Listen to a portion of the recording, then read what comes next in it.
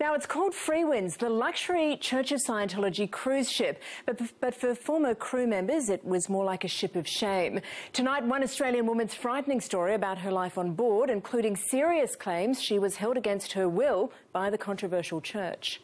The fact that it is a ship means they can use it as a prison. They say loose lips. Could you escape? No. Sink ships. I'm being held against my will. On Scientology's luxury liner, we're about to rock the boat. More survivor stories. I'm just not sure how much more I can take. Of starry nights and blazing fights. Mind control and brainwashing. It's the best thing for you! I was suicidal. What on earth's going on? And I end up slamming the door in his hand. And why you can't get off. Take me to a goddamn airport. Welcome aboard the SS Scientology, the Freewinds as she's known, a Caribbean cruise ship for the church's biggest believers, or so says the video of the Quick Cooks tour. Every detail has been addressed in anticipation of the parishioners' every need. My mind shuts down when I watch it because I guess I just hit straight into the trauma. Mental shutdown is all I can say. It's traumatic. Relaunched in 2008 amid a multi-million-dollar refit, it's been anything but smooth sailing for the Freewinds. First, there were claims the ship was sinking in asbestos, then accusations it was polluting Caribbean isles. But now come the most serious allegations of all. People have definitely been trapped on the ship against their will. Ramana Dienes-Browning found herself on the Freewinds at just 15. She was baggage to her mother, one of the church's most devoted disciples. Now Scientology had Ramana in its sights. The commanding officer of CMO cornered me in a room with two other people, screamed at me at the top of her lungs. You will do this! The layers of Scientology mind control is incredible. It is insidious. And it is so cleverly put together that the members themselves that are perpetrating this mind control have no idea that that's what they're doing. And I'm not going to hear another word about it. So they pulled out a contract? Yeah.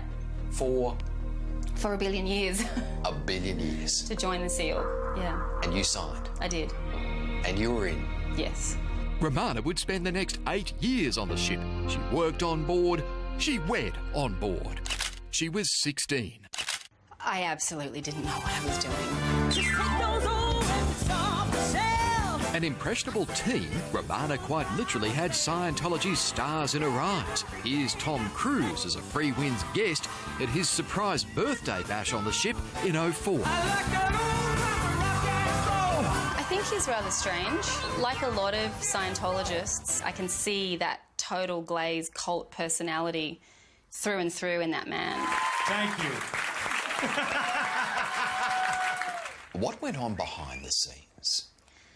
Behind the scenes, it's basically a high-pressured business. Verbal abuse, emotional abuse, and if you're not cutting the line, you basically get punished. I want you to clean the ship!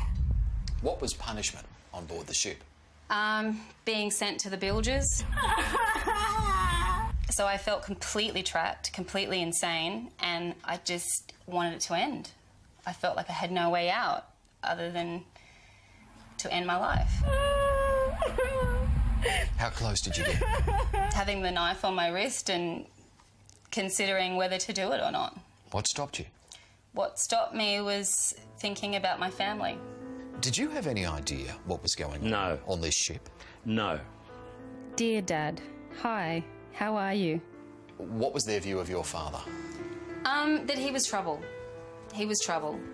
I was under constant pressure to disconnect from him. I'll be sending more photos soon of my life here. My dad and I are really, really close. Really close. And it was like cutting a piece of, you know, my soul out of me. It was so awful. I love you heaps. Much love, Ramana.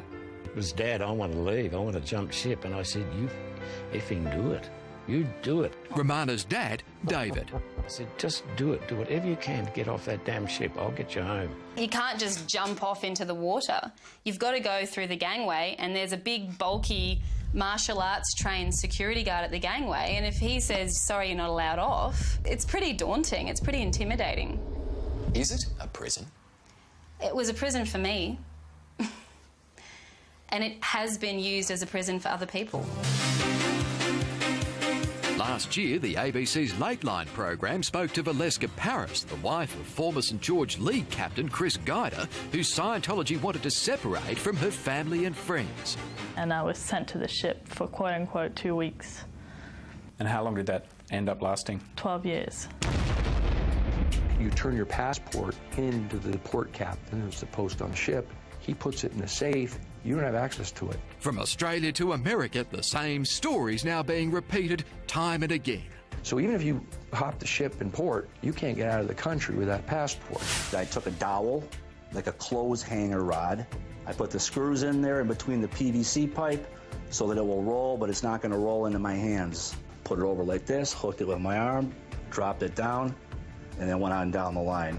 Don Jason made a dramatic escape, abseiling down the anchor line to a waiting taxi on the wharf. I eventually just turned to the cab driver and I tell the guy, I says, you know, I'm being held against my will. Take me to a goddamn airport. From those who managed to escape to tell the tale, it is like a modern-day slave ship. Senator Nick Xenophon's been leading the Australian charge for a full investigation into Scientology's ways. Any country that gives a damn about their citizens needs to take action to ensure that these people that have been imprisoned are freed, and those that have been imprisoned who've suffered are compensated. I've been on the Freewinds, and I personally know that it's total and absolute fabrication and lies. Late today, Scientology's Virginia Stewart agreed to speak to A Current Affair, blasting the Freewinds allegations as a coordinated smear campaign from a rebel splinter group of former Scientology followers. They've actually got together and worked out their stories, so it's not like a group of people who are saying these things. They've worked out these stories, they have exactly the same lines, but unfortunately, it's just not true.